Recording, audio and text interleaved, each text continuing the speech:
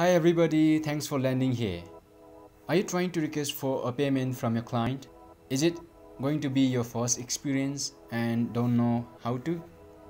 If so, you have landed on the right video. So let's begin our journey and let me walk you through on how to request for a payment from your client. So in order to do so, all you need to do is just log into your Payoneer account and get to receipt section where you'll see request a payment option. So just hit on it and it will lead you to this page where you will be able to see this section. Okay, if it's your first time, then this will be empty, and since it's not my first time, for me this history has been shown. Okay, and let's say we are having a first experience here when it comes to requesting for payment from a client. So just enter a client's email, name or company here, or else just go to add new Payoneer. Okay, for me I need to do that, and here we have two options. So whether we are asking a payment from a company or an individual, so we need to choose any one of these. For now, let me choose an individual. Okay, and enter first name here, and you need to enter last name here, enter client's email here, and select a country. So for now, let me go with United States of America. And for United States of America, we also need to enter the state. Okay, so let me go with Mississippi. And once you are done here, just hit the next button. And so for USD, the minimum amount we can request is 20 USD. Okay, and let's check if we can see different minimum amount here. Okay, for let's say we want to get paid in GBP. So here we can see choose your payer's local currency for lower fees and more ways to pay. So this means to say that if your payer is, or if a person who is going to pay you is from, let's say, UK, then we have the option GBP, right? So we can get paid in GBP. Or let's say if a person is from Australia, then we have the option for AUD. So for now, let's go with USD, and for USD the minimum amount should be 20. Okay, let's say we are going to request for $50. Okay, 50 USD.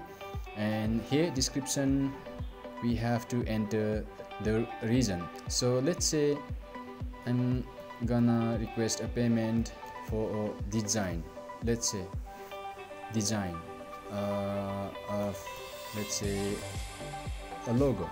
So once done, get down to payment due by section, so we can just enter or select the date by which we want to get paid. Okay, so let me go with 26th of December, so I should be paid by 26th. Okay, so let me give 1 week of time to my client so that he or she can pay me. Okay, and we have this final one, which is I've got two options here. Since I've been doing freelancing work on Fiverr, it has automatically shown this one, and this is just my name. So let me just enter my name for now and hit on next. And the final step here is to drag our files. So it says supported file types: PDF, DOC, DOCX, JPG, TIFF, BMP, XLX, XLSX. Upload up to 10 MB. So the maximum file should be 10 MB. Okay, so if you have got, you can just enter here, and once you are ready, you can just hit on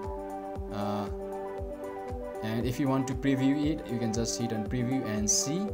And if you need to make any changes, you can just change anything if you want, if you see anything wrong. And finally, just get to request payment and just hit on it. And okay, so request a payment submitted, and we can see our request ID number here. And we also have these services, so we can copy the link. Okay, link. We can also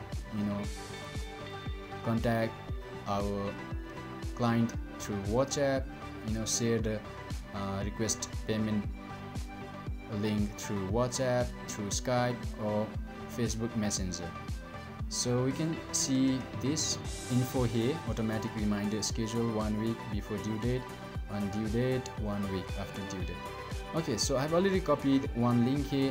And okay, so here you can see you have a new payment request. Okay, Bimraj Kungra, 50 USD, payment for design of logo. So this is how our client will see, and they will continue with the process by clicking on pay now. So they will easily receive the emails, and they will start following the process, and they will pay us. And if you would like to go and check your payment requests sent, and you can go to activity and select payment request send option, and here we have the history. So just hit on it, and we have the client name here, the amount we have requested, and it says payment request pending. Okay, due by 26 December 2021. And we can see that on the timeline we can see you sent a payment request, means we have already sent. So payment request pending, it is of course pending. And payment made by client, once the payment is made by the client, this will be marked. Similarly, payment on its way, this will be marked. And once the payment lands on our account, this will be marked. And we can also see the details here: request details, payer details. And if you like to cancel request, then you can hit on this. And if you are already paid, you can just mark as paid, or we can also send reminder to the client for early payment. Okay, so in this way we can easily request for a payment from our clients, so that we can get paid easily. So I hope you found this video useful, and if you are especially new to this channel, please make sure to subscribe, make sure to like, and make sure to share with your friends. So all the best.